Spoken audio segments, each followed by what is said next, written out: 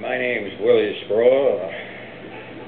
I'm speaking on behalf of the other elders and young people in the community and Theresa Hall, which is doing what is right, uniting the communities and the Native people together. If Harper does not help the communities soon, they think Oko is big. This time it'll go across the country. Over the years, government has helped a little bit. In other words, they threw peanuts at the Native community.